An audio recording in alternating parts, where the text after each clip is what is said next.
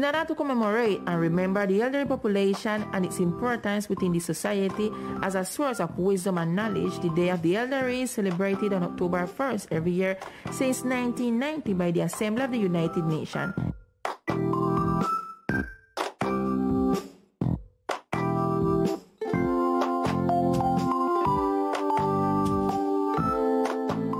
This is a perfect occasion to highlight the important contribution that our elderly makes to society and to raise awareness of the opportunities and challenges of aging in the world today. These reasons are enough for the island to commemorate this date with the recognition of centenarians of the island that will take place tomorrow.